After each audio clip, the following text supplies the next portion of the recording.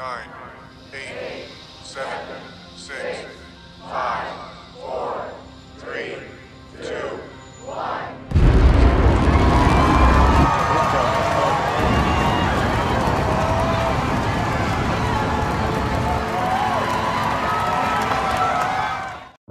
ভাবুন পৃথিবী ধ্বংসের মুখে, সমুদ্রের পানি সব গ্রাস করেছে পাহাড় পর্বতকে, আর মাটি থেকে অনবরত উঠে আসছে আগ্নেয়গিরি।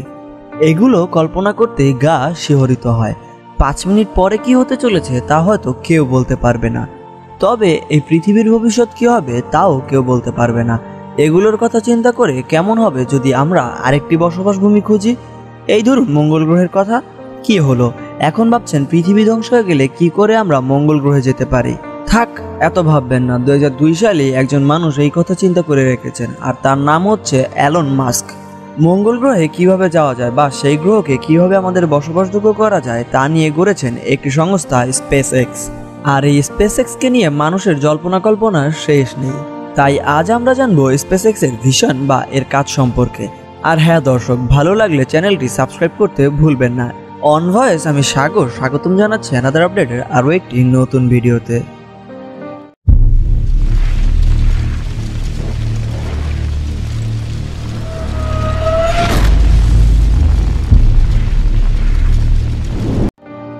SpaceX হচ্ছে একটি আমেরিকান বেসরকারি সংস্থা যা মহাকাশ যাত্রার জন্য বহুল পরিচিত।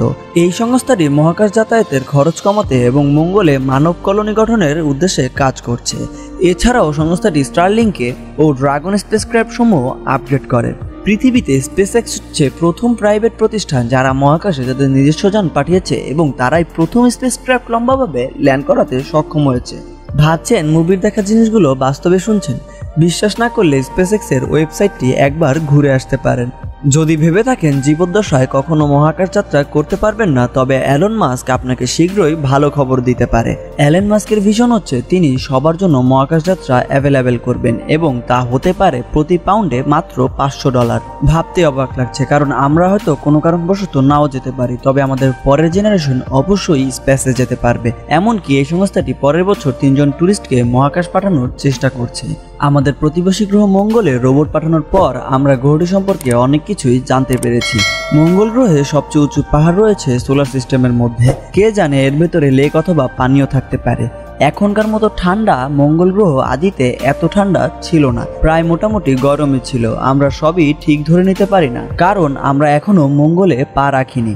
সেই 1971 সাল থেকে এই পর্যন্ত 14 বার মঙ্গলে যান পাঠানো হয়েছে, এর মধ্যে 11 বারই তা সফল হয়নি। SpaceX সম্প্রতি একটি স্পেসক্রাফট লঞ্চ করেছে মহাকাশ গবেষণার জন্য। এখন অনেকেরই মনে হতে পারে SpaceX এর মতো একটি ব্যয়বহুল প্রতিষ্ঠান কিভাবে অর্থ গ্রহণ করে, কেননা নাসা কিংবা নাসার মতো অন্যান্য প্রতিষ্ঠানগুলো গভর্নমেন্টের আন্ডারে থাকায় তা গভর্নমেন্ট থেকে অর্থ সহযোগিতা পায়। কিন্তু যেহেতু SpaceX একটি বেসরকারি প্রতিষ্ঠান, তাই এর পক্ষে সম্ভব নয় প্রতিবারই গভর্নমেন্ট থেকে অর্থ সংগ্রহ করা। SpaceX মূলত অর্থ উপার্জন করে থাকে স্যাটেলাইট লঞ্চ করে। SpaceX কমার্শিয়ালি একটা কাস্টমার থেকে ঘন্টার প্রতি $62 মিলিয়ন নেয়। খুব সহজ করে বললে ধরুন আপনি একটা নতুন GPS সংস্থা খুলছেন, আর GPS বিজনেসে অবশ্যই আপনার একটি স্যাটেলাইট থাকতে হবে। আর যেহেতু স্যাটেলাইট লাগবে, আর সেই স্যাটেলাইটটি কারো না কারো লঞ্চ করতে হবে। আর SpaceX অর্থের বিনিময়ে আপনার সেই স্যাটেলাইটটি খুব সহজেই লঞ্চ করে দেবে, আর যার মূল্য হচ্ছে $62 মিলিয়ন। ধারণা করা হয় SpaceX এর অ্যানুয়াল রেভিনিউ $1.3 বিলিয়ন। বর্তমানে এই কোম্পানির ভ্যালু প্রায় $36 বিলিয়ন এবং এখানে কর্মরত রয়েছে প্রায় 8,000 লোক। তাই আপনার মনে যদি ডাউট থাকে যে তারা হয়তোবা জনগণের টাকা মেরে খাচ্ছে, এমন চিন্তা করবেন না। তারা যদি মেরে খেয়েই থাকে তবে কোনো না কোনো ধনী কোম্পানির টাকা, আর তারা ধনী কোম্পানির টাকাগুলো নিয়ে যা করে দিচ্ছে তাতে অন্তত গরিব মানুষ কিংবা জনসাধারণের জন্য ভালোই হচ্ছে। আমাদের হয়তোবা শুধু একটু ধৈর্য ধরে থাকতে হবে। তাই দিন যত যাবে জিনিসগুলো হয়তো আমাদের কাছে বেশি বোধগম্য হয়ে উঠবে। একদিন হয়তো আপনি, আমি এবং সবাই মঙ্গলে ঘুরতে যেতে পারবো। আমার দৃঢ় বিশ্বাস তা কেবল মঙ্গল নয়, অন্য কোনো গ্রহ হতে পারে। তা শুধু সময়ের অপেক্ষা। শুধু আমি না, আমার বিশ্বাস আপনারাও এই বিশ্বাসটি ধরে রাখতেই পারেন। আমরা একদিন মহাকাশ পাড়ি দেব। মানবজাতির মহাকাশ লক্ষ্য লাভের শুভকামনায় আজকের ভিডিওটি শেষ করছি। সো ভিডিওটি ভালো লাগলে অবশ্যই লাইক করুন, কমেন্ট করুন।